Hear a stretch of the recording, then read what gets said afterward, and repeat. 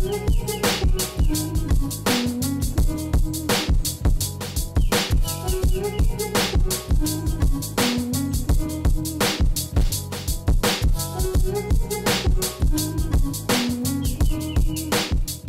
up everybody, it's Sean here and I'm back today to give you guys a review of the Nike Air Max 90 NRG in the Venn diagram colorway. This pair recently dropped on Nike Canada's website for a price of 190 Canadian dollars or 150 USD. And the official colorway for this shoe is Summit White, Gray Fog, and Black. So first off, here's a quick look at the box, and unlike your normal Nike Sportswear Air Max 90s, this one, because it's an NRG release, comes in the special black box. On the top corner, we have Nike Air done in this shiny finish, and then the bottom of the box is done in this striped fashion, and we have this text in white on the bottom. As for the shoes, so these Air Max 90s are constructed in that recraft style, which is basically a retooled Air Max 90 that Nike introduced in December of 2019, and it's supposed to be a lot closer to the OG shape of the Air Max 90, especially when you compare it to Air Max 90s from the past. So diving straight into the details, on the toe box, the base layer of the shoe is constructed out of a white colored canvas. Printed on the canvas itself, we have this polka dot pattern in various shades of gray.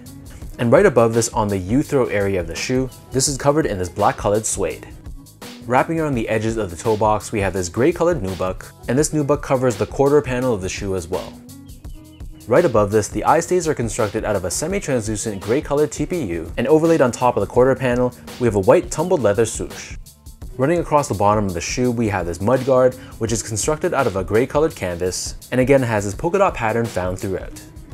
And towards the back heel, we have this cutout which reveals this TPU Air Max branding.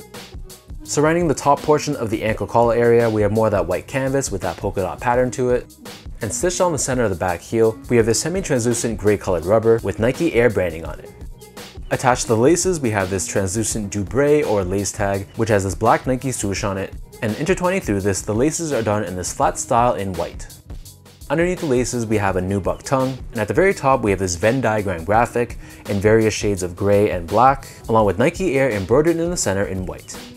As I remove the insoles, so you can see these come with your standard Air Max 90 insole, it's foam padded, and the top of the insole is lined in this black fabric, and we have Nike Air branding on the heel.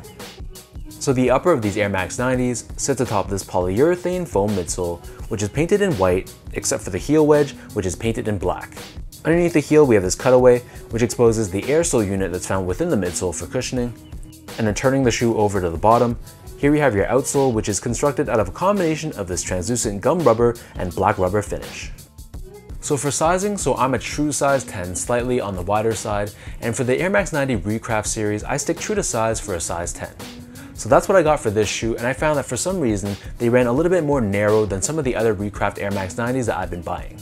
I don't know if it's just inconsistency in the manufacturing process, or maybe because the material is a bit thicker with this canvas on the upper, but I could feel the sides of the shoe pressing into the sides of my feet, which was a little bit uncomfortable. So I feel like if you have really wide feet and you want to wear these, you might want to consider going up a half size, but if you have narrow or normal width feet, then true to size should be okay.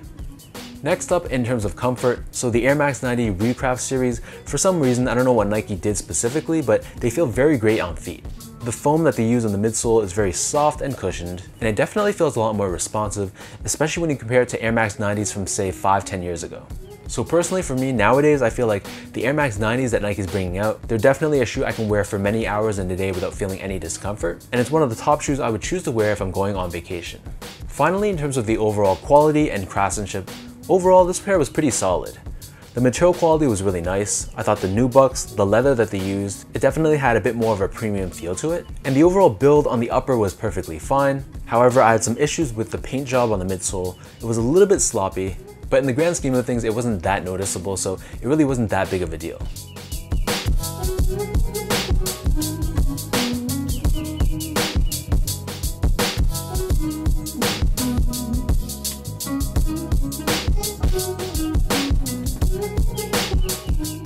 With all that being said, now let's lace up these Venn diagram Air Max 90s and I'll show you guys how these look on feet.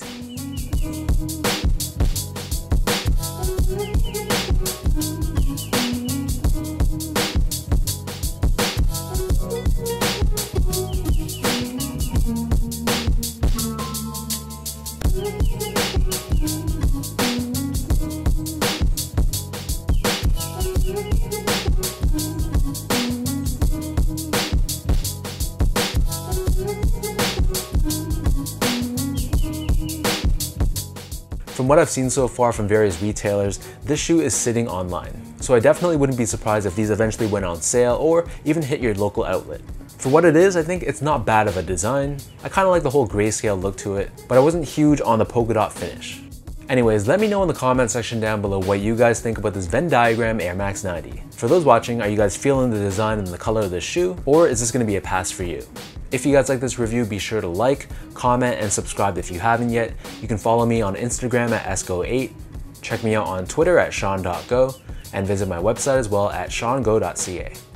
And if you haven't heard, I recently surpassed 100,000 subscribers on YouTube, so because of that, I'm giving away 6 pairs of shoes to my viewers. So a couple videos back, I posted the 100K celebration video. So to enter my giveaway, just comment on that video. And you can also enter a second entry as well through my Instagram post as well.